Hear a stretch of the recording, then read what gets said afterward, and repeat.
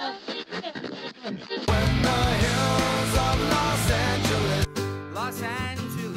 I'm in most Hollywood nights. She goes to California, oh, California. California. What you say about Los Angeles? LA got the people saying.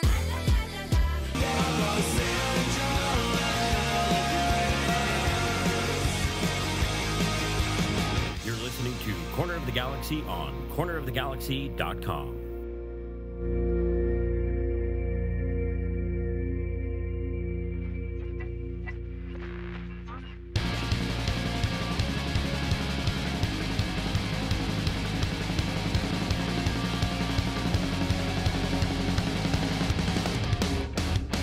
Welcome to Corner of the Galaxy on cornerofthegalaxy.com. I'm Josh Guesman along with Wendy Thomas, and on today's show we're going to be going over all the latest LA Galaxy news as the offseason looks like it's getting ready to really heat up. We'll talk about Landon Donovan's decision and whether or not we think AJ De La Garza, Alan Gordon, Mike McGee, or even Dan Kennedy will be back with the LA Galaxy in 2017. We'll also get you ready for the expansion draft that's coming up in just a matter of days, and we'll go over the hiring of Pete Vianis to the general manager position, as well as talk about the LA Galaxy's head coaching search. There's a bunch to get to, so don't go anywhere. Corner of the Galaxy on cornerofthegalaxy.com starts right now.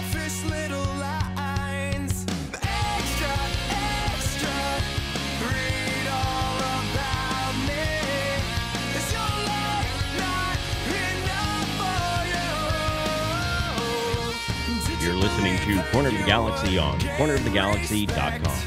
Now here are your hosts, Josh Guesman and Wendy Thomas. Hello everybody and welcome to Corner of the Galaxy on cornerofthegalaxy.com. Josh Guesman, Miss Wendy Thomas back with you in the off-season. We are on an MLS Cup week, that's right. The LA Galaxy not playing, but two other teams are. One of them actually matters. We'll talk about that, I'm sure, in very, very brief detail. But the LA Galaxy have a lot of news breaking, a lot of stuff that people are talking about, things that you probably knew, things maybe you didn't know. And we want to get to all of that, but before we do, welcome to the show, Miss Wendy Thomas. Wendy, how are you handling the off-season okay? Not bad? I'm so deprived, Josh. Yeah. I'm so soccer deprived. I've resorted to watching the Champions League. I'm so desperate. I mean, God. So, I know. You poor thing. So, I mean, I actually have enjoyed the MLS playoffs a bit. I thought that the Toronto-Montreal game was awesome. Yep. And I am looking forward to MLS Cup. I think it could be a really good game. I'm rooting for Toronto to win it. But, I'm so accustomed to the Galaxy going deep into playoffs that ending the season in October just seems weird. It was November, but just barely.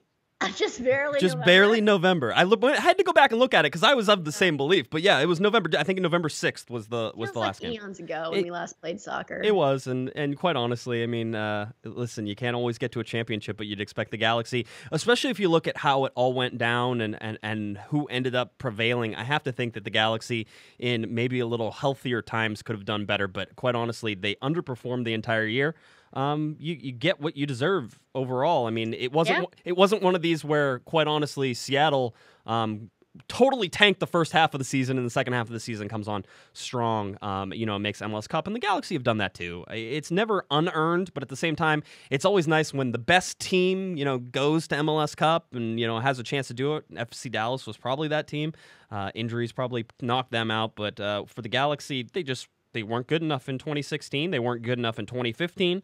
And now we have to look ahead to 2017, Wendy, and whether or not we think they're going to be good enough in 2017. So there's a lot of stuff to talk about. Some MLS news coming out as well and regarding some targeted allocation money. And so lots of things to talk about. But I think where we'll start, we don't want to bury the lead, but we want to provide a lot of room to talk about general manager position being filled by Pete Vianis. Everybody heard the audio from the conference call that was held by the LA Galaxy president Chris Klein was on there answering questions from reporters, and I had the full audio from that call. So if you want to, go to our page, cornerofthegalaxy.com, and of course you can listen to the entire complete, 100% complete audio, just edited down to so you don't get all the pauses in between.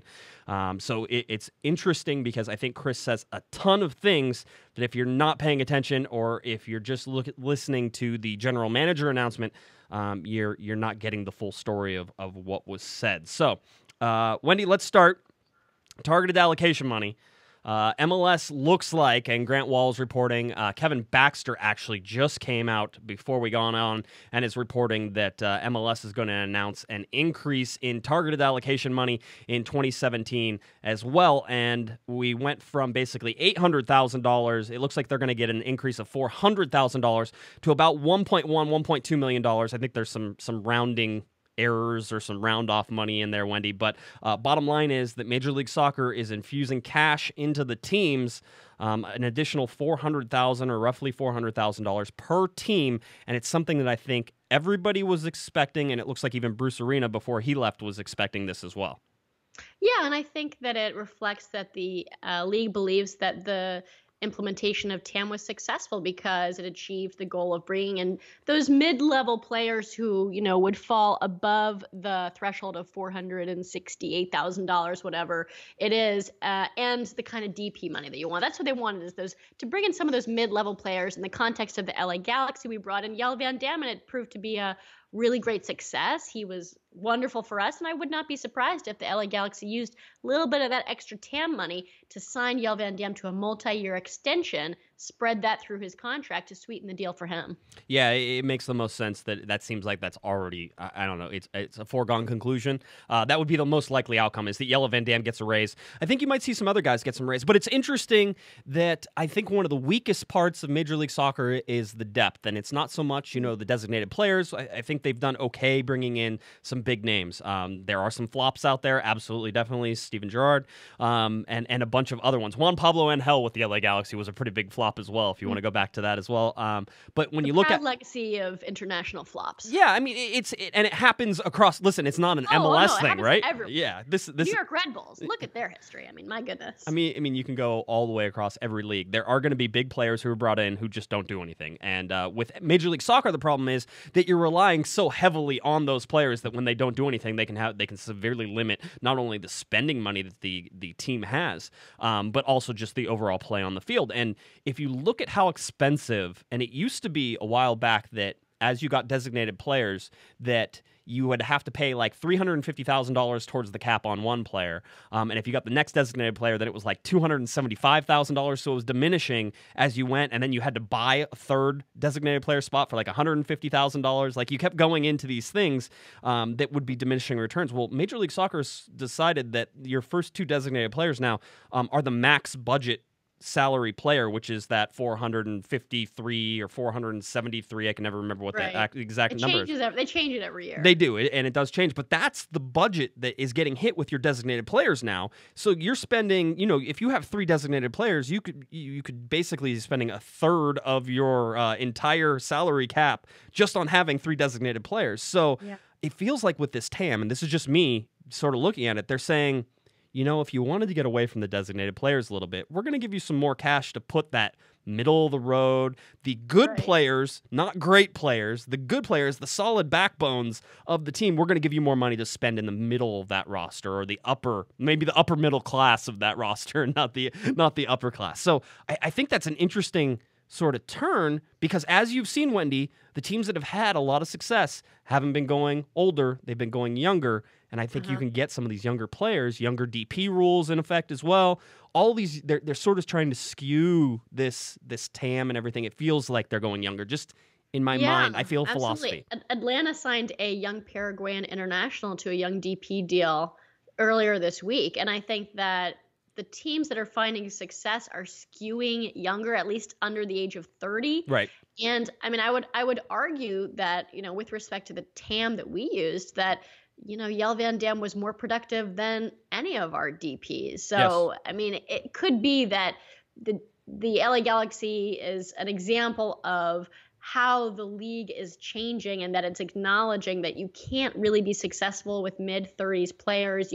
You do have to skew younger, and we also need to add depth in order to improve the overall quality of play in order to make it a more marketable product. Yeah, I mean, it's more exciting, definitely, and I think that soccer fans, and I am not this person who thinks that every soccer fan in the United States is some genius about soccer. I certainly wasn't whenever I started, and I've learned a ton since then, just growing up in this, but quite honestly, I think the soccer fans are getting smarter in the United States, which is a good thing. That's what you want to have happen. Good. right? Yeah, you want us to have a thriving soccer culture. That's right, and I think you're getting there. And I don't want to say that I'm putting down fans that weren't smart before, because that's what always happens. I'll say something like that, and somebody will be like, "Are you saying we were stupid before?" I'm like, "Yeah, some of you were stupid before. You're just gonna have to deal with that a little bit. Some of you have gotten smarter. Although on Twitter, I think some of you have gotten less smart. Let's put it that way, as well. But the LA Twitter dumbs us all down. I feel stupid just going on Twitter every day. And quite honestly, talking to myself on a podcast on a regular basis, I don't think that makes me any smarter either. But the LA Galaxy... You're talking to me on a podcast. Clearly, I have to get my thesaurus out whenever you start. I have no idea half the words you say. That's okay. It's my Arizona State education, and you're lawyering, so... Oh, come on. Yeah, that's how it was. Anyway, so we go into the TAM. So this TAM is huge news. I mean, it really is. You wanted an increase in the salary cap. That's what I really wanted. The players, the last CBA thought getting free agency in was better, and I've talked to Todd Donovan on this show about that, is they said they wanted free agency, kind of almost at all costs to get that, because once you get your foot in with free agency... Right, then you can just lower the age, the year requirements, every single CBA. And they did get an increase in the salary cap. I just think that the players were essentially... deciding that pulling the trigger on free agency and incorporating it into the deal was more important than getting a huge increase in the salary cap. So no, and it is. But if you look at this TAM, what they've effectively done is raise the salary cap. I know. Well, the thing is that a lot of the ownership groups during the last CBA negotiation, as Jeff Carlisle was, reporting on, was that there's a lot of ownership groups that really wanted to increase the salary cap, right? There's these high spending teams that are like, listen, let's spread a little money around. Come on, let's increase the quality of play. Let's be more ambitious. And then there's other teams that are like, nah, let's be conservative. That's the rate of growth amongst the league ownership. It's not like they all concur with respect to how they want to grow, the rate at which they want to grow. And so, a little bit of dissent there. Hey, Bruce Arena has questioned the ownership group many times, calling them boys when men were needed. Oh, I'm going to miss Bruce. I'm going to miss Bruce and his little jabs at people. We can look forward to more fights between Bruce Arena and Don Garber in the future. Don't worry. I think it's going to be a lot of fun. And remember, Bruce Arena is just across the hall at StubHub Center. He literally moved his boxes from his office down maybe 20 feet, maybe that far. So anyway, Bruce Arena is still around StubHub Center. I imagine that you will still see him around on occasion for LA Galaxy training. Not that he'll be there in a coaching role, but he'll be around to say hi and see how people are and do the whole thing. And you can count you can count on it that Bruce Arena will be at Major League Soccer games actually scouting Major League Soccer players. So with all that stuff said, it'll be interesting to see how the LA Galaxy move on from Bruce Arena. And we sort of get into, if you look at the people who the LA Galaxy have lost starting in, let's even say 2012, right? You look at David Beckham leaving. You can't replace David Beckham. There's no way to do that, right? And not even just from a player stance, just from a draw, a personality, all those things. You can't replace David Beckham. That's impossible. You can't replace guys like Landon Donovan. Whenever Landon Donovan left, you're not going to find another Landon Donovan. You're not going to find another Robbie Keane, Wendy. These are all guys who you cannot replace. You can try to find other players. They could possibly do some of the stuff that they do. It's almost like Moneyball, where when Brad Pitt, that's how I remember Moneyball. We're going to recreate them in the aggregate. Yeah, exactly. We're going to recreate them in there. Let's see. I need 7 goals. Landon Donovan scored 15 goals, so I need 7 goals from this guy and 8 goals from this guy. So we need 2 players who can score us each 7 goals. That type of thing. So it makes some sense, but you're not going to replace these guys. And the talent suck that has sort of drained away from the LA Galaxy just in recent years is staggering whenever you look at just sort of the players that aren't going to be on the field anymore if you take them as a whole. Yes, but LA Galaxy fans will respond to winning games. I mean, the lack of enthusiasm has in part been attributable to the departures of players like Landon Donovan, but it's also been due to the fact that we were a much less impressive team on the field in 2015 and 2016. We lost a lot of games. I think that when the Galaxy win games, people show up because they think, hey, I'm going to have a fun time. I'm going to watch the team win. And I think that, yes, it's true, the personality and appeal of Landon Donovan and David Beckham and Robbie Keane, very difficult to replace. But you can bring in new players to excite, the fans. If Giovanni Dos Santos scores goals left and right, I promise you people will show up to watch him play. Yeah, okay, but so if Giovanni Dos Santos doesn't score goals, but the LA Galaxy are still winning. That's the problem. I mean, that's where the whole thing is the LA Galaxy finished 3rd in the Western Conference. They tied a ton of games, 16 draws. I keep looking at that number, thinking that I got it wrong somehow. No, It was 16. 16 times they went on the field and they drew a game. It's a lot of draws. That hurts. That hurts a lot. At 12 wins, they still finished third in the Western Conference. 2016 wasn't a total loss. In terms of LA Galaxy, yes, it was. You didn't win anything. You won nothing. You got locked out of Champions League. You got knocked out of the U.S. Open Cup when you should have won. You got knocked out of the MLS Cup playoffs, quite honestly, against a team that I was not impressed with in the Colorado Rapids. I know they did a lot this year, but to me, they just weren't a scary team. And, you see that Seattle was able to just run right over them. I mean, quite honestly, Yes. any talented team should have been able to run over Colorado, and the LA Galaxy just didn't have it, and that's too bad. All right, so we go on. We talk about some of the players. Now, listen, I have been on the AJ De La Garza isn't coming back train for a really long time. Oh, I hate that train. I know, and I've been driving that train through the mountains. Over the plains. It's Christmas, so there's lots of train talk around Josh's house. So all those things, I've been on the AJ De La Garza train is leaving. I'd like to walk it back. Oh, I feel rather Look, confident. He's not so sure of his prediction. It's I predict things. Listen, if I change my mind on things, Wendy, it's because my mind was probably changed by something. You know what I mean? I know. Yes, you're the real LA Galaxy insider, I think, Josh. I Adam don't. Serrano may call himself the LA Galaxy insider. Pasha, you are the real LA Galaxy insider. Well, I thank you for that. I think Adam, having the full-time job and getting to cover the team at all costs, wins that award. But I thank you for the kind compliment regardless. But I think that AJ De La Garza is probably going to be back. In fact, I think there's going to be a lot of players who are back. If you're worried about the LA Galaxy, Wendy, as in, listen, they lost their head coach and general manager. The likelihood of them losing almost their entire coaching staff is probably a reality. That's been hinted at many, many times. So the entire coaching staff is gone. You have to have a new general manager, a new head coach. Landon Donovan isn't coming back. You lost Robbie Keane. You lost Steven Gerrard. You lost all these things, and it seems like everybody's leaving and everything's going away. I'm here to tell you that that's not the case, that the majority of the team will be back in 2017. That's what I'm feeling. Or at least that's what I'm hearing. That's what I want to tell you to just calm down. Yes, Landon Donovan is retiring again. Wendy, that was probably almost 100% due to the fact that Bruce Arena is no longer with the Galaxy. I knew the second that Bruce announced that he was going, I was like, damn, that means Landon's not coming back. Because Bruce is the reason that Landon came back. He's the only coach I think Landon would want to play for. So, yeah, I knew when Bruce was hired. I was like, dang. Yeah, that and the LA Galaxy weren't going to offer Landon Donovan a designated player contract. And anybody who suggests such a thing needs to stop suggesting such things. You're the same people who are like, give Robbie Keane another designated player contract. No. Let these guys go. It's time. I love Landon Donovan. If he wants to come back and we could throw him some TAM, great. No problems. Let the LA Galaxy do that. But he does not need to be on a designated player contract. That ship has sailed, unfortunately. And I love Landon. I'd love to see Landon on this team, but that's not going to happen. He's done.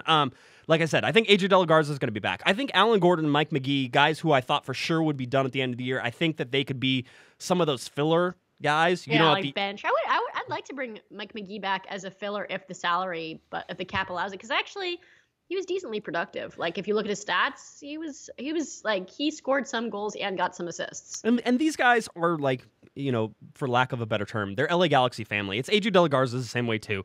They're LA Galaxy family. You want to try to keep these guys as much as you can because they're just sort of good for the rest of the guys around to be like, hey, this club takes care of people. Now, I don't want to gift people contracts they don't deserve. I'd like to get away from that as much as possible.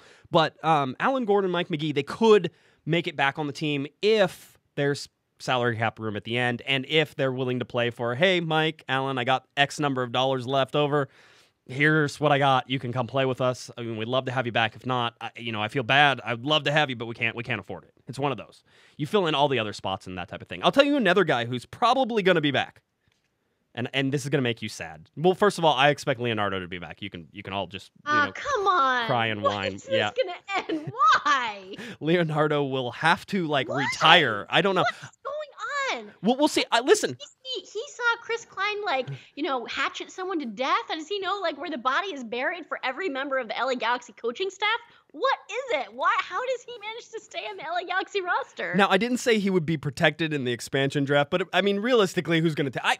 Who's going to take Leonardo? Come on. I might take him. I mean, if I'm starting a new club, maybe Minnesota United. Who I expect? No, you would not. No, I wouldn't. No, it wouldn't happen. But I think that that's still going to happen. So you can look at Leonardo. I'll tell you another guy who's going to come back, and because I was looking over contracts and sort of seeing who has a contract still and who's going to be back.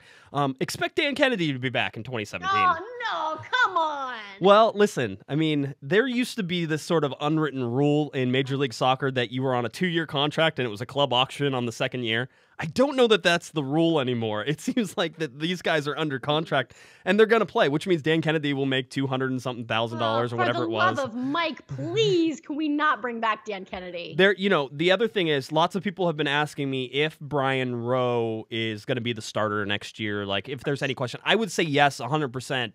As long as the LA Galaxy don't make a move for anybody else. And I don't think that they will, but it's one of those things that sort of seems to be, I don't know, floating out there, at least discussed among reporters, is that, Zach McMath might be looking for a team, that type of thing. So, would you bring in, Wendy, this is a great question, would you bring in Zach McMath for Brian Rowe? Would that be something you would think about? I would get rid of Dan Kennedy. No, I would get rid of Dan Kennedy. Why are we talking about this? Brian Rowe is the starter. Right. Diop is the backup. Right. And Dan Kennedy should not be on the roster. Well, it could be. You remember Dan Gargan was being paid by Major League Soccer this year? Did you remember seeing that on the salary things? Yeah, Dan Gargan got a paycheck from Major League Soccer for this rest of the year, even though he didn't play for the LA Galaxy. I don't know if they can do something like that for Dan Kennedy, but I mean, it's a lot more money than what Dan Gargan was on, so it'll be interesting. But yeah, just it's contracts. Hey, I mean, this is the good thing. You as a lawyer should be appreciating the fact that it looks like the contracts actually mean something now, where when you sign a 2-year contract, it actually means a 2-year contract. I think that I think that in terms of professional sports teams that actually abide by their contracts, MLS is light years ahead of Europe and South America. I mean, we have in the United States of America, I can inform all the listeners, contract law is enforceable. It is not something which is, like in Italy and Spain when it's like, oh no, they like promise to pay you $1 million, they actually pay you $100,000. Like, no, it's not the way it goes here. Here you get what you are promised. Well, it always seemed that Major League Soccer had sort of that option year, right? And it was always the club option. It was never the player option. And so I always expected that would sort of be the way that they let players go. And that's how they did. But it seems like that has maybe,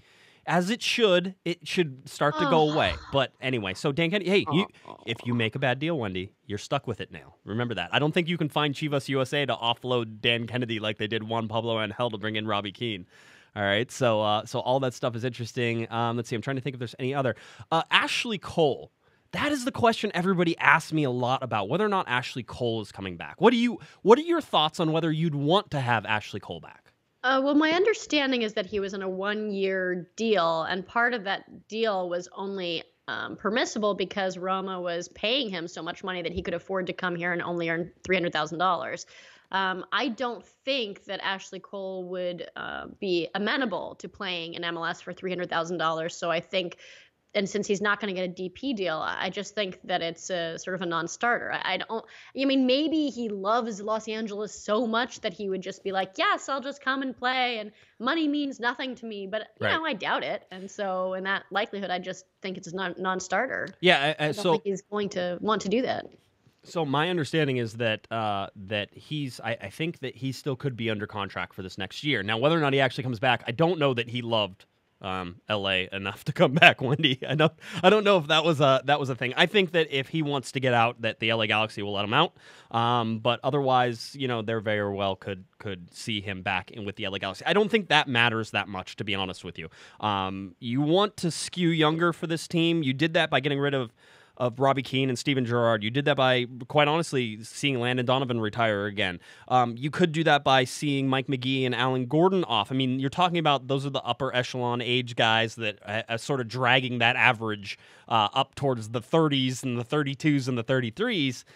Now you're seeing a guy like Ashley Cole, who I think is going to be 36 or 37 in next year. It just doesn't make any sense to me that you would spend. Not, by the way, $300,000 is a ton of money in Major League Soccer for a defender.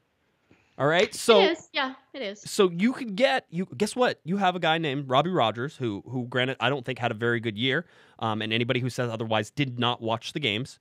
So I that's my first thing. But you have a guy Robbie Rogers who plays his natural position as a left back. You could put him there, and guess what? You have a guy named AJ De La Garza who can play at right back. I mean, and then you have Yella Van Dam and Daniel Steres who could play in the center. And Daniel Steres is a guy you want to continue to develop, Wendy, because good Lord, he's young and he's cheap. He's cheap. That's primarily he's 26, which is not like I mean, in terms of center backs, it's fine. He's young, but he's cheap, super cheap. He's cheap. So that's why he's really good. Keep him. That's what one of the ways the LA Galaxy had so much success starting in around 2009 was the fact that they had AJ De La Garza and Omar Gonzalez, who were brand new to the league, on really cheap contracts, coming in and playing and starting. The more starters you can get on cheap contracts, for the LA Galaxy, the better. Yeah, absolutely. It gives you more money to spend other places, and that's sort of the whole idea. And obviously, that's not a foreign, concept for people to understand. The expansion draft is coming up on December 13th at 11 a.m. Pacific time. That's just 3 days after MLS Cup, so it's going to happen. What is that? Tuesday, December 13th. Mm-hmm. Tuesday, yeah. So oh my God, it's right around the corner, Wendy. Oh boy. And the LA Galaxy don't have a head coach. Or do I they? know, but I'm sure that there's a list. I'm sure I'm sure before he left, he compiled the list of who he would protect and who he would not protect. And the only people who I'm really concerned about getting taken, I'm sure will be protected. So. And quite honestly, you don't have a bunch of designated players you need to protect either. You get to protect. Yeah, I know. It's like we're not protecting Robbie Keane, Steven Gerrard. We're missing 2 out of our 3 DPs, which opens up 2 spots that a lot of other teams will have to use. So I think we shouldn't be too freaked out by maybe we'll lose one. Maybe we'll lose one player. I don't think so. Maybe I would be most concerned about losing someone like Ariel Lassiter. But bubble player. I think that probably won't happen. Yeah, so the whole deal is 10 total players will be selected. That's down from 20 the last time there was an expansion draft. So only 10. That means half the teams in Major League Soccer won't have a guy selected, which is great because you can only have one guy taken from your team. Once one guy's taken from your team, you're out. You're done. That's it. No mas. Obviously, we've talked about it, the Generation Adidas players or the homegrown players that are on a club's supplemental roster are excluded. And the reason that I make that a point is that means Gyasi Zardes, who is a homegrown player but is on a senior roster, will need to be protected. So whenever you're doing your mock protected drafts, make sure you protect Gyasi Zardes on there because he does not get an exemption. The other thing I need to tell you about is, of course, the foreign players. You have to protect a certain amount of foreign players. I think for the LA Galaxy, they're going to end up having to protect 2 or 3. I need to get a list of foreign players one more time so that way I can go over them again. Well, but Giovanni Dos Santos. Giovanni Dos Santos is one. It's actually there's some guys who you wouldn't expect to be. Ariel Lassiter, isn't he technically listed as being Costa Rican? Yeah, I think he was. I think he was born in Costa Rica.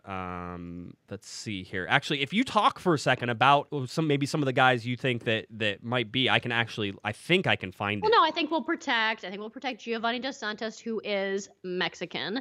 I think you could protect Emmanuel Boateng, who's listed as being Ghanaian, even though he spent tons of times, he was on that program where they come from Africa. So, Mm-hmm. he's Ghanaian. Gel Van Dam is Belgian. That's 3 right there. Then, you could potentially maybe protect someone like, Baggio Husidic, who's listed as being from Bosnia, AJ De La Garza, who's listed as being from Guam. Obviously, these guys are all, American. Right. AJ De La Garza is totally American, but he plays for the Guam national team, so maybe you could protect him. I don't know. Yeah, so let's see. The guys... Okay.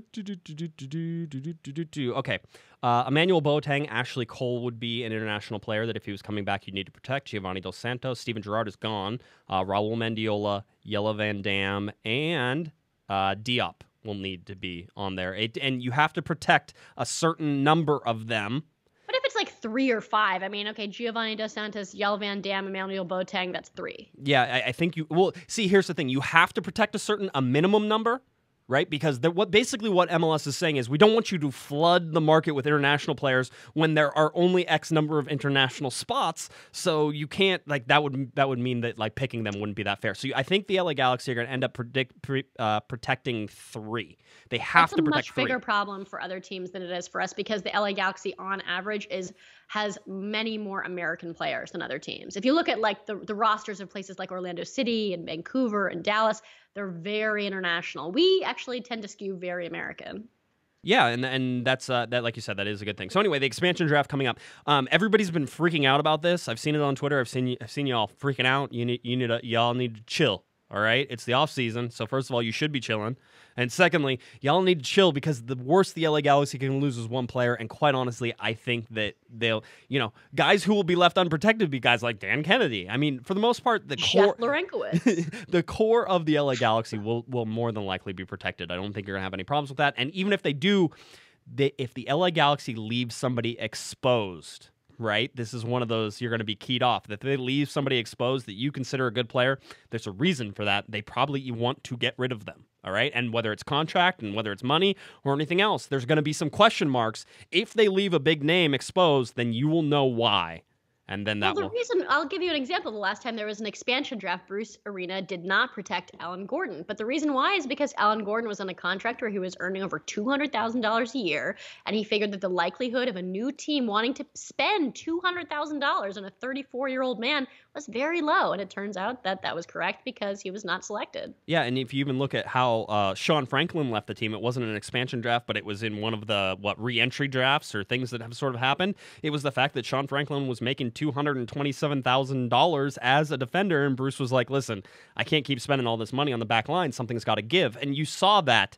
It's constant turnover in Major League Soccer because the salary cap doesn't allow you to give guys raises on a continual basis, which is what they're going to expect if they're playing well, by the way. The starters, they all expect more money and more money and more money as it keeps going. Salaries keep rising. It's one of the things that you should worry about for guys like AJ De La Garza who have been with the team so long that you sit there and go, listen, realistically, the Galaxy can't continue to keep raising AJ's rate, even though you love AJ, and it's because eventually that's going to be outside of the budget that they have set with the salary cap, and they're going to have to let them go to somebody else who can afford that. So that's where the turnover happens. That's why people don't get brought back a lot. So that's the stuff that you need to sort of keep an eye on as you go through. Already a half an hour through the show. That's not so bad, Wendy. We've been cruising so far. Oh, you and I can talk forever, Josh. Yeah. Realistically, it's me telling us that we can't talk over an hour that gets us to stop.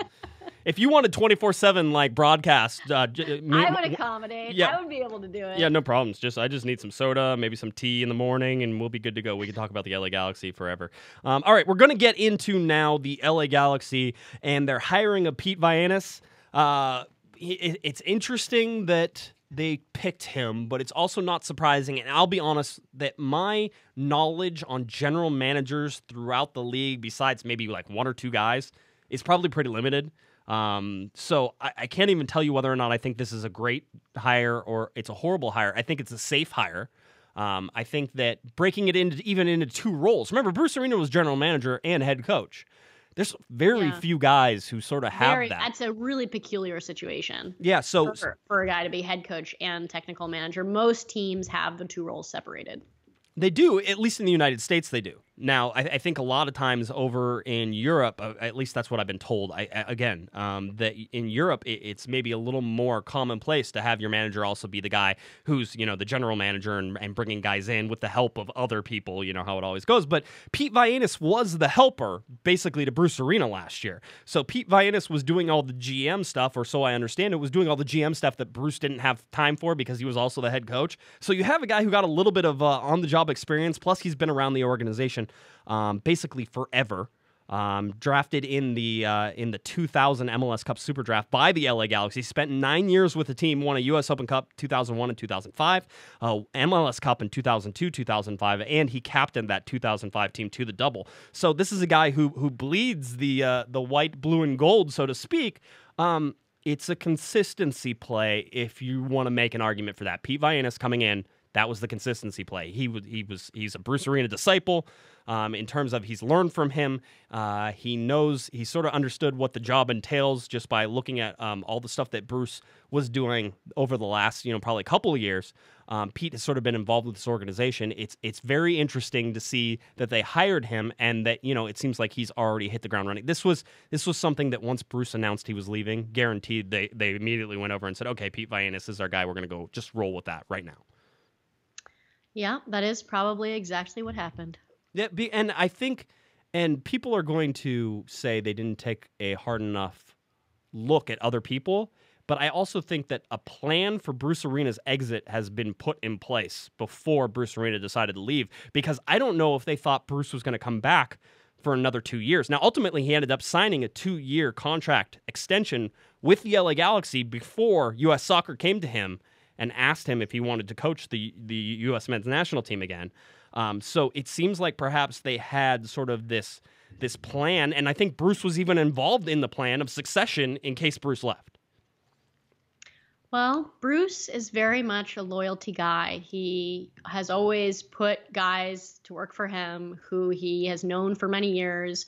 You know, Curt Onalfo is an example of someone who played with him at UVA, someone who played with him at DC United, someone who was assistant when he was the coach of the national team, someone who he hires as the assistant to coach LA Galaxy. The MLS is littered with coaches who previously worked or played for Bruce Arena. And he has always been someone who promotes people he knows and people he likes and who he's friends with. That's what he does. So it's no surprise that, the LA Galaxy currently is staffed with largely people who are friends with and worked with and played for Bruce Arena. Yeah, and I think that it's interesting now. I mean, even if you look at the role of LA Galaxy president Chris Klein, again, who was a guy who played for Bruce Arena, who knew Bruce Arena, and then ends up transitioning into the front office. I think that you're seeing the full weight of the pressure being put on these two guys with Chris Klein and with Pete Vianis. They always had Bruce as sort of that outlet or the guy to take the heat off, because ultimately, and I will say this with 100% confidence, it was Bruce Arena's decision on anything that really happened with that team. There's Absolutely. Yeah, so there was always the guy who was above you. Even Chris Klein, as the LA Galaxy president, had Bruce Arena telling him what to do, basically. And I don't want to mean like that they weren't working together. I think they were, but it was ultimately Bruce's decision. Bruce would say, "Yes, we're going this direction," and that's really. I mean, it's ironic because in a way we have no idea whether Chris Klein, Pete Vianis, these guys, whether they know anything, whether they're terrible, whether they're good. Because one thing that I know for sure is that the LA Galaxy, since Bruce Arena has arrived, has been run completely 100% through Bruce Arena's decision-making, good and bad. Yeah, it has. He is the ultimate authority and has been for the past 8 years. And so we really are in a bit of an informational disadvantage with respect to the people currently occupying these roles, whether they're going to be productive and positive influences, because honestly, their stamp on the team, we probably have not seen it much until now. Yeah, I agree with you 100%. I think it's like you said, informational disadvantage is probably like the understatement of the year. Realistically, we don't have a great idea. And when we do have even an inkling of an idea what happened, it may not entirely reflect what's happening now and not previously. So, I mean, these guys, and we're going to start talking now about the LA Galaxy and their head coach, and realistically what I think is going to happen. And Wendy, you can tell me whether or not you think I'm crazy or not. But ultimately, it looks like in the very near future, especially with the expansion draft coming up, the LA Galaxy look like they're going to name Curt Onalfo the head coach. I mean, that seems to be everything's pointed in that direction. All the arrows are going Curt Onalfo, Curt Onalfo, Curt Onalfo. And Kevin Baxter told you long before Grant Wall ever reported that Curt Onalfo was the front runner. Kevin Baxter came on the show and told you that Curt Onalfo was the front runner. All right. In fact, like a week and a half before that. And, it's been everything. And I can tell you, just sort of talking to people, it just seems that is already a foregone conclusion. However you feel about that, you better get your feelings ready, because I think that it's not going to be very long. It makes no sense for the LA Galaxy to wait any longer. They probably have talked to everybody that they're going to talk to. In my mind, it was probably a list of 3 people that they probably talked to that were realistic people that could have taken over for the LA Galaxy. I think Curt Onalfo was one, and Chris Klein publicly said that they talked to him already. That was on the conference call last week. So, and we already knew that was obvious. the guy who we all thought, Wendy, you and I even talking before we started, who said, hey, if you wanted to play the continuity move, if you wanted to do everything, then you bring in Dave Sarakin, because Dave is that guy. He's been the associate head coach. And with he has a much better record than Curt Onalfo. He has been a head coach with Chicago Fire. There's a bunch of other places as well in college. And I know I'm forgetting something. I'm going to do my best to get Dave on the show. But he actually won a trophy with the Chicago Fire, which is, I mean, if you can win with the Chicago Fire, that's astonishing. Well, at the same time, that was a different time in Chicagoland. But yes. But I mean, yes. So there's a few ways you can go when you're looking for a head coach. You can do the continuity move, which in my opinion would be Dave Sarakin, since he's very experienced, he's been successful, he's won trophies. He obviously, as the current head, assistant coach, he would be the natural continuity move. Or you can say, listen, we're going to go out and try and find someone who has just got an incredible record of wins, has won tons of trophies. We know that he can be successful. In which case you would go for someone like Ziggy Schmidt, who's on the, he's available. You could bring him in, and he has coached LA Galaxy before. He's won many, many trophies as a coach in MLS. Right. Possibly you could go for someone like Oscar Pareja, in which case, he's probably the hot ticket right now in MLS in terms of what he's done with FC Dallas. He's done a really, really good job, has won a couple of trophies for them just this year.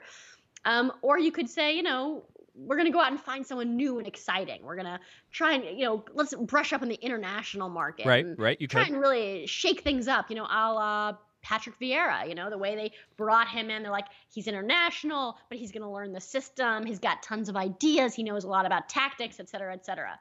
Curt Onalfo is not any of those things. So I don't understand why he's being put in this position at least from an empirical standpoint. I mean, his record at DC United was very bad. His record at Kansas City was also poor. Mm-hmm. He has never won anything coaching for Los Dos.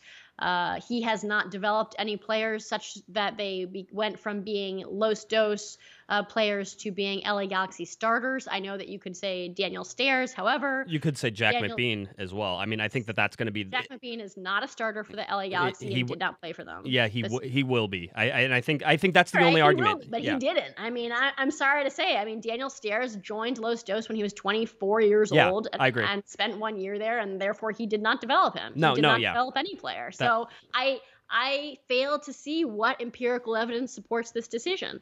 I think that he has been at the LA Galaxy for a few years, and that he knows people who work for the LA Galaxy now. I'm sure he's well liked. He's a really nice guy. I'm sure gives high fives to everyone in the hallway.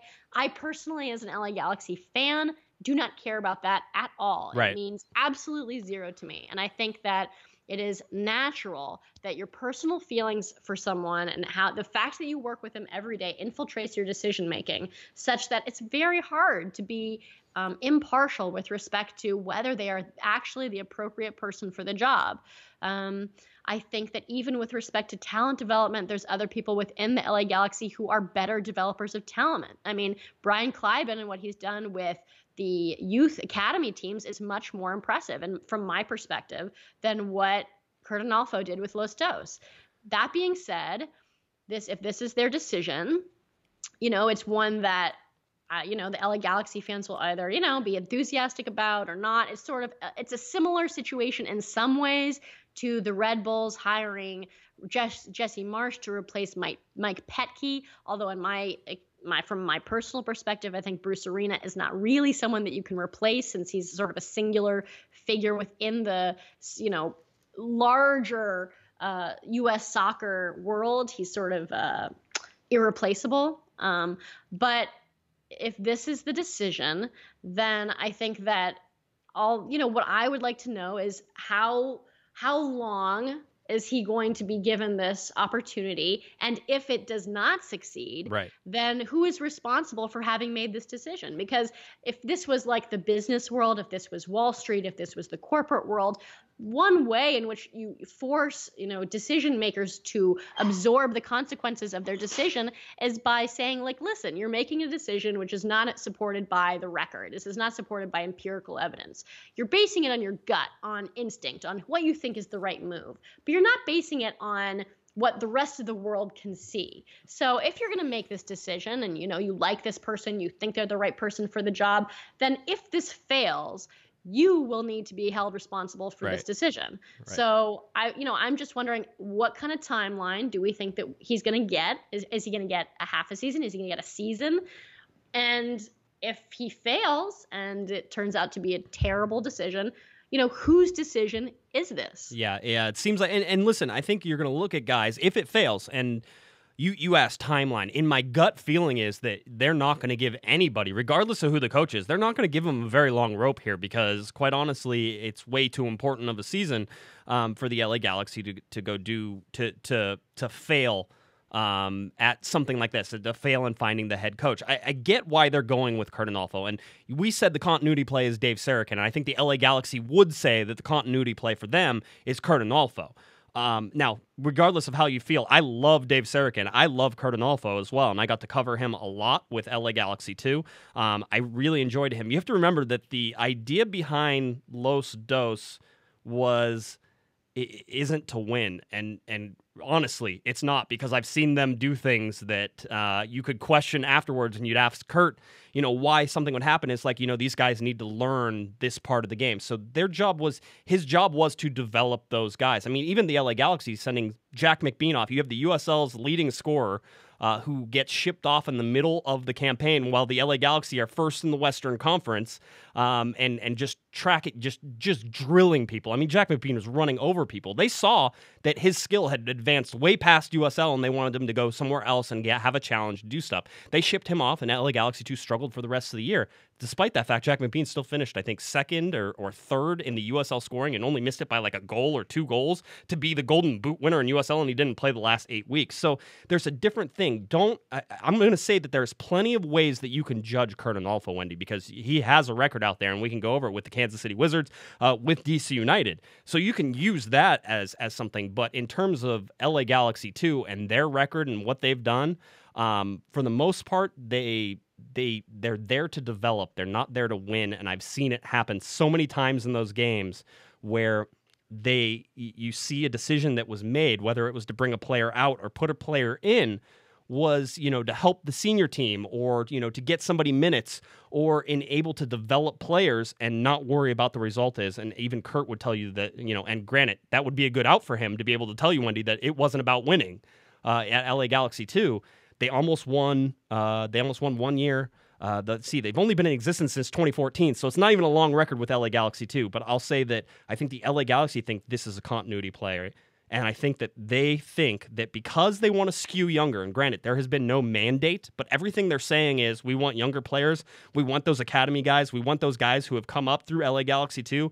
We want to start putting those guys in more. Guys like maybe Bradford Jamison IV, or I'll say his name just so everybody will stop hounding me, Jose Villarreal, if he could have a bounce-back season, is he somebody who can make an impact on the senior team as well and build around those guys? And it's definitely a Jack McBean. I think the LA Galaxy are counting down the days until Jack McBean comes back from Coventry City as well. So all of those things with Curt Onalfo. Now, again, Wendy, you and I were talking before we even started. Kansas City Wizards, if you want a fair assessment of what Curt Onalfo can do, look at his 3 years with the Kansas City Wizards. He was hired by Peter Vermees whenever Vermees was acting as basically the general manager. All right. And after Curt left, Peter decided to name himself head coach, which is nice as the general manager. You can do that, apparently, I'm sure, with everybody else's blessing. But if you look at his time with the Kansas City Wizards at the time, this is 2007 through 2009, his record's 27, 29, and 22. It's certainly not impressive. His highest finish was in 2008, his second year. That's 4th in the Eastern Conference. Before he got there, Sporting Kansas City, I want to call them that, but back then they were not. The Kansas City Wizards were not a good team. 5th in the Eastern Conference, 5th in the Eastern Conference, 5th in the Eastern Conference, 4th under Onalfo in 2008, and then 6th under Onalfo in 2009 when Vermees took back over, and then Vermees comes in and gets him 3rd in the Eastern Conference and 1st. Now, granted, you get him sort of in the Sporting Kansas City days in 2011, which totally changed the perplexion of that club.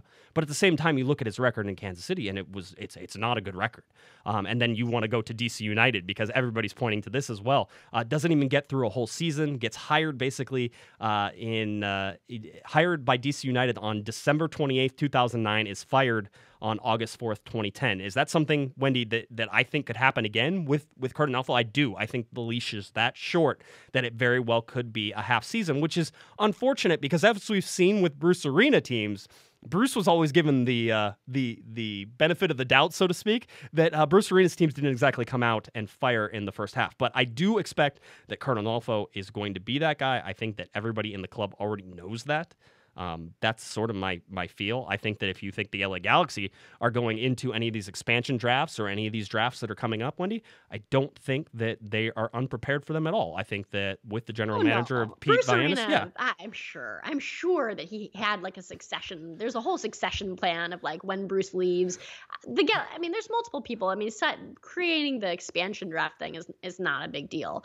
But my primary objection to this it's not a personal one, and I have nothing personally against Curt Onalfo. Right. It is the fact that I perceive this decision to be emblematic of a trend that is within U.S. soccer and MLS, and it's a pernicious one where people are not judged by their performance, by their track record, because everyone knows one another. Everyone has played with one another, worked with one another. They all came through the development academy together.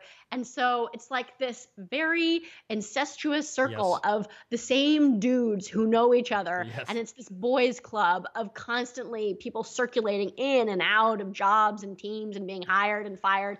And when you're fired after doing a terrible job in one team, it has no merit in terms of whether you get hired for another team. So Richie Williams does an awful job with the United States U17 team at the U17 World Cup, and he gets fired, and then he just gets hired to be the Real Salt Lake assistant coach because he knows this guy, and they're all friends with one another. They've known each other for decades. And what I would like to see in MLS and U.S. soccer is people being held accountable for records. And in this instance, since he has a losing record with his former teams, it is disappointing to me that the LA Galaxy would choose to hire him based on this, perception of continuity that he's been around for a few years and we know him and we like him and he's a great guy and he's our friend. That just doesn't mean anything to me. And I wish in life, in sports, in the world at large, that merit was something that would carry more weight in terms of what you've done, what your record is, how prepared are you for this position? Do you have results that demonstrate that you are competent? And it is just frustrating to me when I feel like it is more a system where it rewards who you know and who you're friends with and who, just this constant recirculation of the same people who are all friends with one another. Because I don't think that MLS is going to improve until it incorporates really talented coaches into its ranks. And at the current time, there's just a lot of coaches who are just not that impressive. Hey, Eric Winalda's been saying it for a very long time, and whether or not you're a fan of Eric or not, I think that he brings enough ideas to the table that somebody should have taken a chance on him to give him a coaching job by now. And quite honestly, if you look at sort of his career, why would Eric go down and coach like a lower level club or a college club whenever he can make a ton of money doing what he does for Fox? So if he was ever going to leave, it would have to be like a big head coaching job. There's guys who are there. I will say that I don't think that this situation of I like your use of dudes because I knew that dudes was you were grouping them as a group. Like here's a bunch of dudes that all know each other. There's a lot of dudes who know each other, right? And I enjoyed that. I think that's a problem in every major sport that you ever see. I mean, one guy gets fired from one job, he goes over to another one. Now I'll say this. That sometimes that.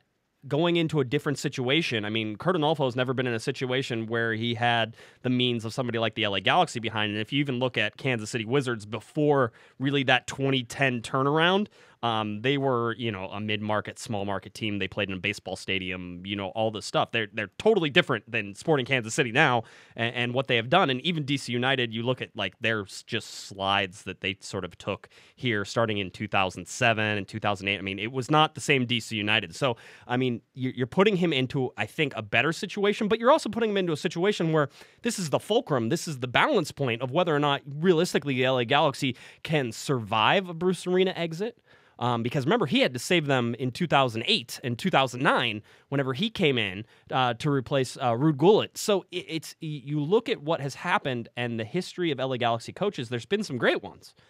There's been some really, really, really poor ones as well. And this is sort of going to decide whether or not that's a good one or a bad one. Yeah, and I wish that the system we had in place was one that seemed to reward really exceptional talent. Like the U16 coach, Brian Kleiben, it's very hard to measure performance within academies because it's not competitive and it's right. It's this strange thing. But when they do these tournaments or invitationals and stuff, so the U16s this year made it to the final of the Liga MX international final, and during that process they beat the FC Dallas Academy, the Philadelphia Union Academy, San Jose Earthquakes Academy, and they fell to Club Tijuana, which is a Liga MX team. Right. And when he was coaching the U14s and they did the invitational, it was a Cayman Islands invitational, they beat a bunch of international teams, and then they won after beating Manchester City's youth team.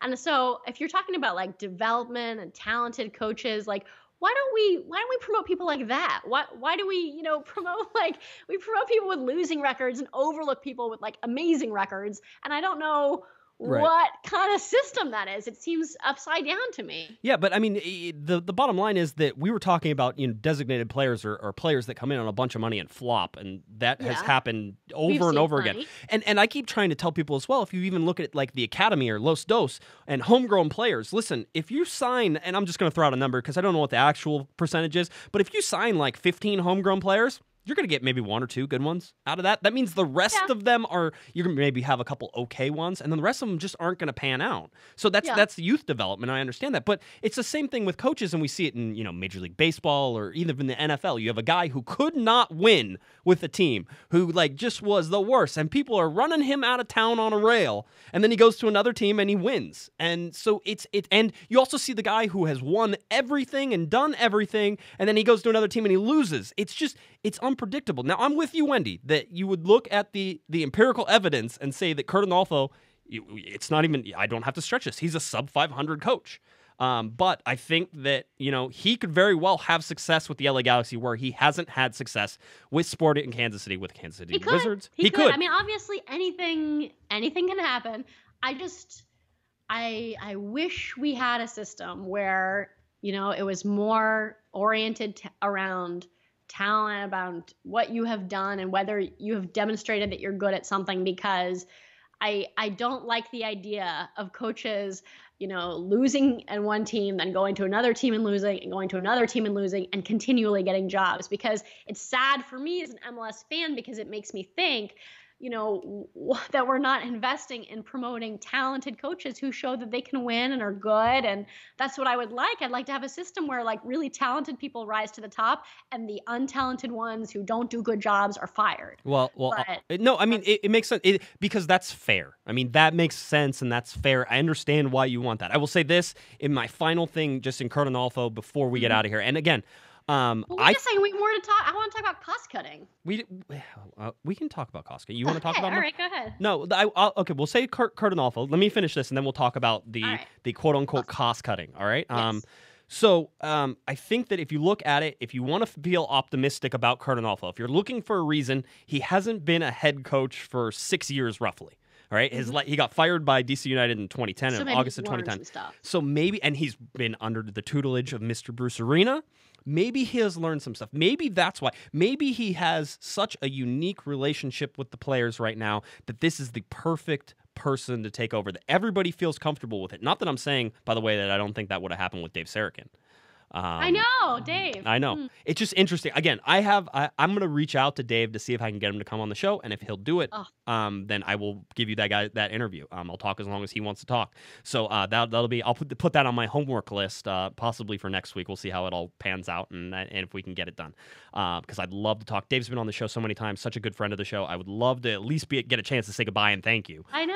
God, I mean, if all the people like Dave is gone, and like we don't even get a goodbye. I know. I don't even get nothing. I get nothing. All right. So let's talk about this. In Grant Wall's article, he talks about AEG and perhaps the mandate, although I've been told it is not a mandate, perhaps the mandate to edge, and this is a direct quote because I remembered it perfectly, edge closer to profitability. AEG wants the LA Galaxy to edge closer to profitability. Ah, yes.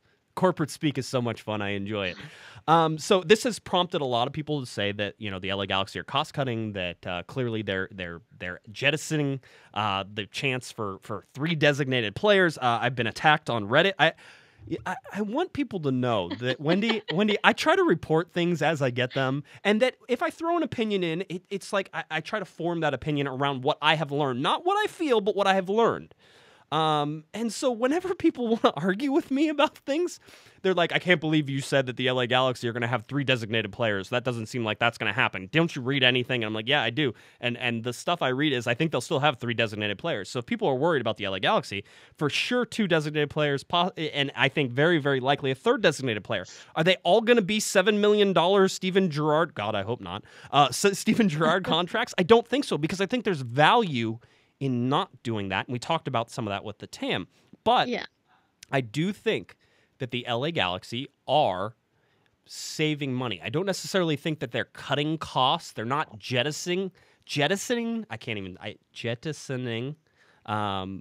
payroll. I don't think that they're doing it because they think that they're spending too much money. I do think that the designated players that they signed and how much they're paying them, it was a little out of control in the last couple of years, quite honestly, especially for what you were getting on the field. But I think that if the LA Galaxy go out and make smart designated player signings, perhaps a young DP. I would love to see the LA Galaxy find a young designated player. That would be awesome. I would be totally down for a young DP. Yeah, and that is a way to save money because it hits less salary cap.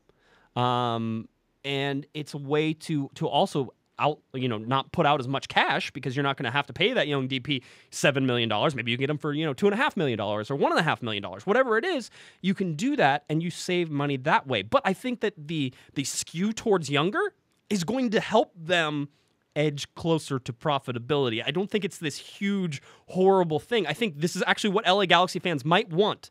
I know you don't want to hear that because I'm saying that the LA Galaxy might restrict their cash in some areas, but I think they're going to try to spend it smarter. And that's I've listened. I've seen you guys on Twitter. I hear you call into the show. You want them to be younger. Younger is really cheaper in the overall long-term things in Major League Soccer. I think that's going to happen, and I think you're going to get what you want, and you're going to get a designated player. And I think that if the Galaxy have a chance to go after a giant signing, Wendy, like somebody who's young, maybe like I was going to say David Beckham caliber, but like who else is Dave? You can't. There's nobody else who is like that. But like somebody who's maybe 31 or 32 years old, who still has a bunch of talent left on their legs, some time left on their legs. Some guys, I think that they would still go out and spend that money. So that's my feeling. My primary issue with this cost cutting notion is that I think it miscasts what the role of sort of money in the league. And I hate it when league officials or owners or journalists talk about a team's profitability and characterize it the same way that you and I talk about like our checking accounts. Right. Because when it comes to how a billionaire conceptualizes profitability, you need to compare the annual revenue losses versus the appreciation of the asset into which you are investing the money. So if you lose $3 million. Right, hold on. Are you going to give us like a really easy example because you used a bunch of words again? Okay, fine, go yes, ahead. Go ahead. Okay, yes. So if Donald Sterling buys the LA Clippers for $12.5 million in 1981, right, and sells them in 2014 for $2 billion to Steve Ballmer, then hypothetically, if he lost $10 million a year on the Clippers, which I'm not saying he did. I have no idea. Right. In terms of the liquid investment that he put into them, then he would still have realized a profit of $1,768,000,000. There is no stock, there is no annuity, there is no bond which provides that return on your investment. So if Forbes values the LA Galaxy at $100 million in 2008, at $170 million in 2013, at $265 million in 2016. Even if Phil Anschutz lost $5 million a year in terms of the liquid investment into the LA Galaxy, if he had bought the team in 2008 and sold it in 2016, he still would have realized a profit of $125 million. And I hate it when people conceptualize profits and losses in terms of without acknowledging that asset appreciation is the primary vehicle that these investors are evaluating when they're looking at their investment portfolios. That's why when the league is evaluating potential expansion teams, that it wants to see well-financed investment groups, because it needs to know that the investment group has the liquid capital and other parts of its portfolio to absorb annual losses amounting to a few $1,000,000 a year, with the understanding that the investment group's part, that it's investing in an asset which is appreciating at a rate which more than offsets the losses that it takes in terms of its liquid capital. And it frustrates me when people talk about teams losing money when they say we lost $3 million or $5 million or $6 million, without acknowledging that this asset is appreciating at a rate which far outstrips those losses. Yeah, no, and I agree with you 100%. You know, basically, the liquid capital is basically cash. I mean, if you want to, so they just need. Listen, you're looking for guys who have the money, so that way they can have losses. I mean, you look at Frank McCourt and the Dodgers. I know lots of people hate Frank McCourt. Frank McCourt almost bankrupted the Dodgers. Frank McCourt ended up walking away with so much money from that deal. It's kind of sad and scary and everything else. It's how the rich keep getting richer.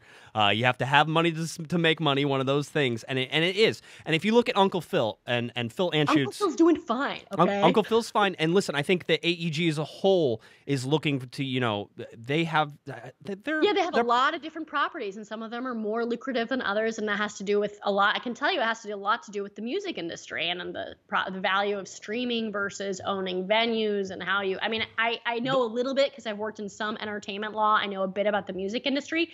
AEG has a huge portfolio of assets. Oh, so gigantic. Some of which, you can't realize the profits on a sports team until you sell it. And at that time, you recognize in your tax returns and whatever, billions of dollars in profits. But until that time, you may be losing money, you may be gaining money just marginally. But that is just one piece of their portfolio, which has I promise you, AEG's portfolio is diversified. It's diversified. I mean, they're in the entertainment industry. They own, like you said, there's music properties in there. There's also they own venues. Yeah, the venues are the huge part of that. Where concert venues, I think O2 Arena in London is theirs. AEG. I mean, you're talking about some of the largest venues in the world. AEG is owning around the world. So listen, I'm not worried about them, and I'm not worried necessarily that this LA Galaxy quote unquote cost cutting. I don't want you to think of it that way, because I don't think that it is in the terms of they're slashing budgets, they're firing people. Do I think that and let me see how I can phrase this. Do I think that Pete Vianis, and if Curt Onalfo gets named head coach, do I think that they're cheaper options than perhaps other people? Yes, I do. And I think that is one of the considerations they're making. And if you're an LA Galaxy fan that makes you mad, then you can be mad all you want. That's fine. I just don't think that the LA Galaxy on the field is going to struggle from and it's not a directive. I think it's more of a general direction that they'd like to head in towards edging closer towards profitability. Now, whether or not that's even that the LA Galaxy, that AEG wants to sell the LA Galaxy, it wasn't long ago that AEG was up for sale. I remember that. And Uncle Phil pulled that back off the market, and so Uncle Phil's still there. I still think that if Chris Klein and Dan Beckerman decide that they have a player that they need to have, that it fits the general direction of where the club is going, a younger player, and they need to splash the cash, that they can make that request to Uncle Phil, and Uncle Phil will greenlight it. I really do. Uncle Phil's never stood in the way of any signing realistically the LA Galaxy have wanted to make. He's always found the cash. I think that continues, even in a skew towards a younger team. I do think there's something to the fact that the LA Galaxy will reduce the total amount of money that they're throwing at the team, and I think they'd have to after you look at last season and just the gross amounts of money that was sitting on the bench at any given time between Steven Gerrard and Robbie Keane. That's horrible. And if you're looking at that from the outside view, Wendy, how do you not tell the LA Galaxy to spend wisely? And I think that's what they're coming to. It's a spend wisely direction. We're going to see how it plays out, but I think the LA Galaxy are pointed in the right direction in terms of skewing younger. I like that. Whether or not Onalfo and Vaenis work out, have no idea. Don't know, won't know for a little while. None of us, and by the way, no one can say that they do. I'm not happy about it because as I said, I don't like what it indicates about decision making generally. But honestly, everything that's happened in the LA Galaxy for the past 8 years has been at the behest of Bruce Arena, good and bad. Right. So right now we just have no idea. We have zero idea. We know nothing. We'll see as they start to make their decisions. Wendy's will be able to evaluate those decisions and what they have done. That starts with the expansion draft coming up, and whether or not Bruce Arena set up that list before, it really won't matter because the guys who are under pressure right now are LA Galaxy president Chris Klein, who I am hoping to have on the podcast after the first of the year.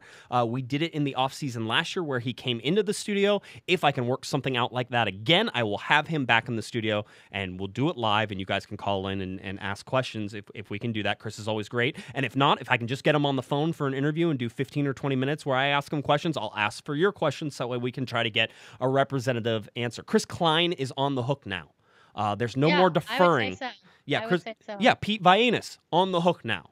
You're seeing a lot of these. But he was just hired by Chris Klein. So it's like Chris Klein hired the guy who then is also going to hire the coach. I think Chris Klein is... He is the guy right now. He made some big decisions this offseason. For me, the litmus test of whether we're headed in the right direction is going to be, I'm going to be looking at the roster before the season starts in 2017 saying, have we gotten younger? Are we spending money wisely? And who have we signed? Because the LA Galaxy has 2 open DP slots, and I do want to see something, some big name, something impressive, someone who's under the age of 30 who I think will be a huge contributor. I want to see that. My ceiling on age for a designated player will be like 31, 32. Yeah, like 31, 32. No one who's 35. Yeah, I don't think they're going to go that way. I think the LA Galaxy will still sign. Here's the timing, right? And this is where people are going to judge or not judge. I think the LA Galaxy will definitely sign 1 designated player before the season starts. Whether or not they sign 2 will depend entirely on who is available and when they can get them. All right. Unfortunately, because MLS schedule does not line up with the rest of the world, you will get guys in the summer window. We know about that. So whether or not you want to throw all your poker chips out there, which, by the way, in my opinion, it's better to get a guy at the beginning of the MLS season. So somebody who's coming off mid-season from Europe or around the world, and get a guy who's a little bit less good than possibly somebody you could get in the middle of the season because everybody takes time to adjust to Major League Soccer. So I'm okay with that. Go find 2 designated players, have them ready the moment camp opens, have everybody in place, get this team starting to gel because, like I said, I expect a large portion of this LA Galaxy team to return. I expect all of your starters realistically to be back. Gyasi Zardes, Giovanni Dos Santos. Even like Jeff Larenkowicz. I think that you'll see he could be another filler. And I thought Jeff did an okay job. Right. Listen, he was trying to follow up Nigel de Jong, who would have been the team MVP if he would have been around. Okay, so that whole thing. And by the way, I'm telling you right now, we have no idea what happened with Nigel de Jong. I hear more and more stories continuously. I've heard at least a dozen different stories. And I can't tell you what's true and what's not true. Otherwise, I'd tell you if I knew. But there's so many stories out there. I'm just telling you, we have no idea what happened with Nigel de Jong and why he left the LA Galaxy. That is going to be a question mark that may only get answered when Bruce Arena writes his tell-all book. And it doesn't get released until after the great one, Bruce Arena, the king of U.S. soccer, decides to maybe kick it. He might just have to hold that book until he dies. That might be the way Bruce Arena rocks out of this world. All right. I think that's it. Expansion draft coming up. MLS Cup obviously coming up on Saturday. Go Toronto. Yes, Toronto, Seattle. It's going to be a big game. Let's watch it. Let's watch it and go Toronto. Go Toronto. Go Toronto. Don't make 2016 any worse than it already has been in my soccer life. I think I would love actually to see Javinko win an MLS Cup. I really would. I really like that. I mean, I'm really excited about what he's done for the league and the team, and I'm going to be rooting wholeheartedly for Toronto on Saturday. I can't wait. I'm ecstatic. I hate MLS Cups that don't involve the LA Galaxy because that means I'm not there either. If the LA Galaxy are there, then I would pony up. I would be in Toronto right now if the LA Galaxy were there. That's what would be happening. And you guys would have got like this super long 15-minute intro that goes over the highs and lows of the entire season set to NFL Films background music. And that's 2 years in a row that you have been deprived of that awesomeness. And I apologize because I can't do them without an MLS Cup. There's just no motivation for me to do them unless there's an MLS Cup. Somebody said I should do one for every game, and I slapped that person. So don't worry about that. All right. We are once again on an irregular schedule. I don't know when we'll be back. We'll be back whenever there's news. That could be as soon as next week. In fact, I would say that, I don't see any reason why the LA Galaxy need to wait any longer in doing any of this Curt Onalfo stuff. It seems so obvious that he's the choice, that they should just go ahead and announce it so that way we can all move on with our lives. All right? That's what I'm asking. LA Galaxy, please just announce it so that way I can just write the article and then we can start talking about other things because it's exhausting. All right, Wendy, tell people where they can find you. We'll get on out of here.